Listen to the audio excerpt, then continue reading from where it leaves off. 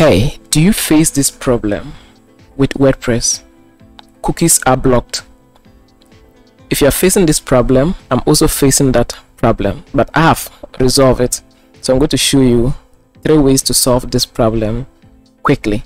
Okay, so right now I'm working on this website only to realize there's an error.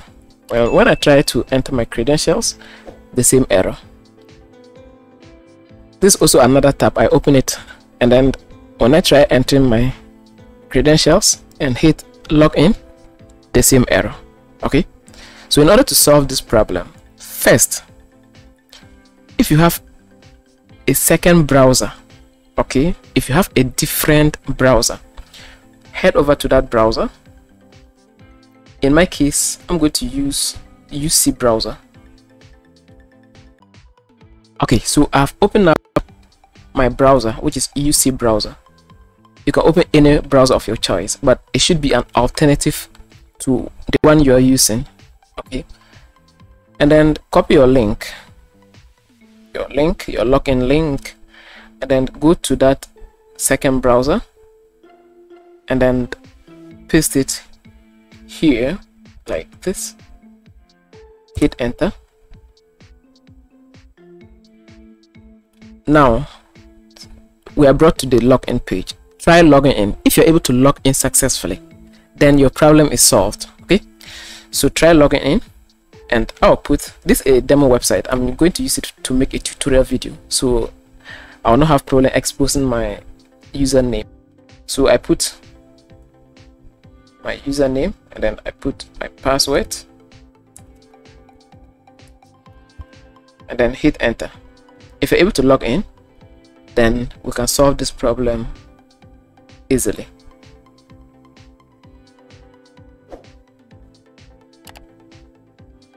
And successful, I'm able to log in. So what is causing this problem? The problem is from your browser's cache, the caching. Okay, you need to clear your browser's cache, something we call cache or cookies.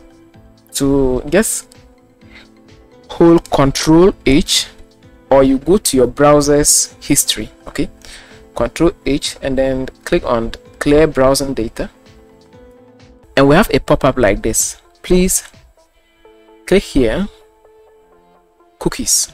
So just click there, and then when did this thing start, this error? Is it today or yesterday? So you just click on last day and you put 24 hours. Okay, but take note, if you add browsing history, your browsing history is going to be wiped out.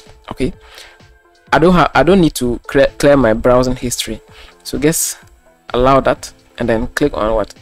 Clear data.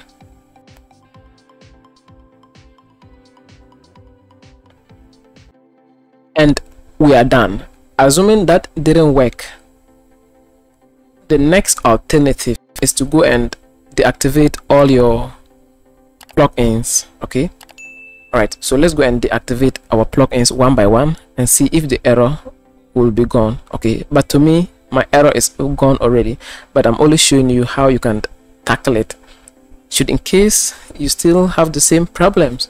Okay, so let's go ahead to cPanel. After landing on cPanel, click File Manager.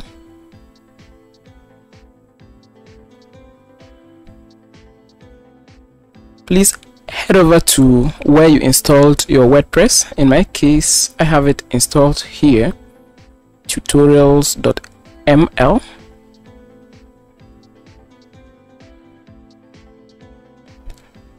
Inside this folder, that's where I have it installed. Please go to WP Content, double click on it.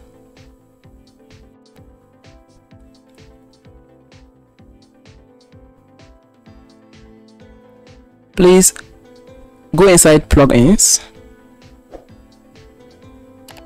You can also deactivate the whole plugins folder, okay, by click on rename. You guys come here, rename, and then you put something like this, underscore, and then click on rename.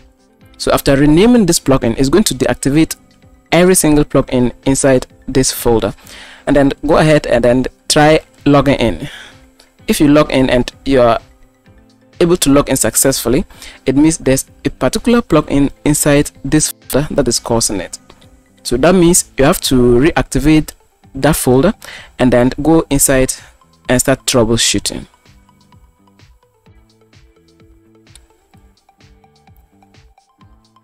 So in order to do that, please you go up one level, and then assuming this solved the problem, then you need to identify which plugin is causing that. So in order to identify that, you need to reactivate the whole plugins thing. So you just click on rename and remove the underscore. After that, go ahead and rename it, and this should reactivate the problem. And this time go inside and then please try to disable individual plugin. So what we need to do here is to rename this first plugin, and then we put underscore, and then we rename it, reload the site, try logging in. If it's successful, it means it's this plugin that is causing that problem. In that case, you need to delete that and reinstall it. So that's how you solve that problem. But for just clearing the caching alone is going to solve your problem for you. So guys, that's it. That's how you troubleshoot this kind of problem and then you solve it. Thank you for watching this video. If this has been helpful to you, go ahead and then join me on this channel as I help you troubleshoot problems like this. Thank you and take care.